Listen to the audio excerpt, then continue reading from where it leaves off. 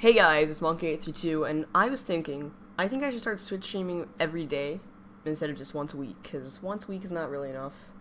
I should start doing it more often, I think I should Twitch stream every day and just make videos every Monday and Wednesday and upload Twitch highlights on Saturday.